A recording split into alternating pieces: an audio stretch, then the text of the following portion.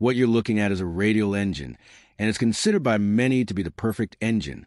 It conquered the skies during wartime, massive mechanical giants that were the backbone of aviation before the jet era. But how exactly did these complex machines work? And why did they disappear?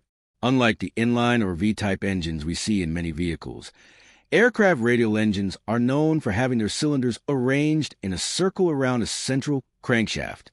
This configuration offered a significant advantage for early aviation. Its compact design and short frontal length made it ideal for mounting directly behind the propeller, reducing aerodynamic drag and maximizing efficiency. However, that very benefit would also become a key disadvantage, as I'll explain later. The heart of its operation lies in an ingenious connecting rod system. Only one of the rods, called the master rod, connects directly to the crankshaft.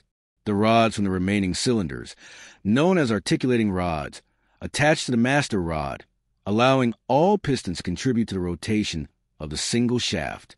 Like most piston engines, radial engines operate on the four-stroke cycle: intake, compression, combustion, and exhaust.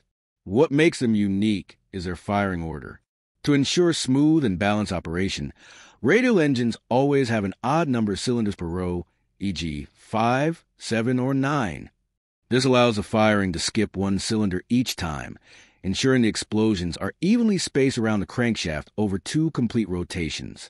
The process begins as the pistons move downward, drawing the air-fuel mixture into the cylinders through intake valves operated by push rods and rocker arms.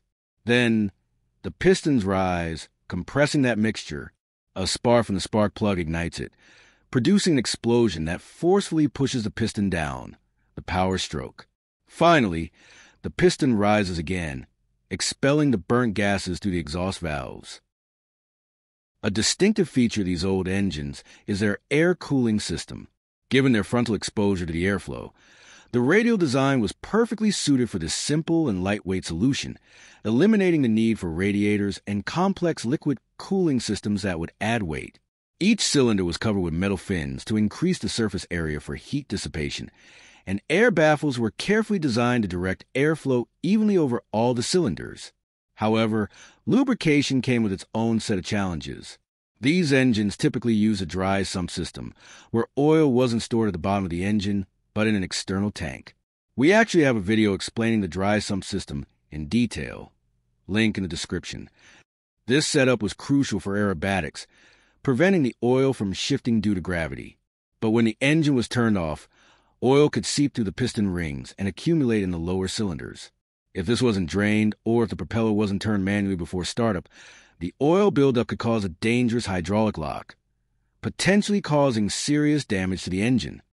Radial engines dominated the skies for decades because of their excellent power-to-weight ratio for their time, their compactness, and their remarkable reliability in service, since the failure of one cylinder did not always mean total loss of power.